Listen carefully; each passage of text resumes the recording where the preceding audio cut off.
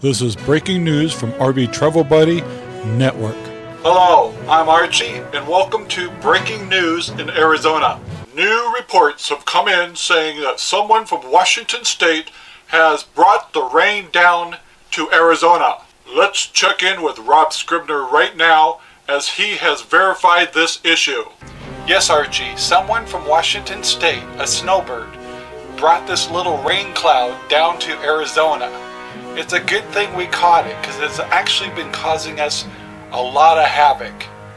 So, let's get rid of it. Whoosh! That has got to be a relief for the Arizona residents. I'm Archie, and that was breaking news from RV Travel Buddy News Network. Hey, thank you for watching our videos. Please don't forget to subscribe and watch some of our previous videos.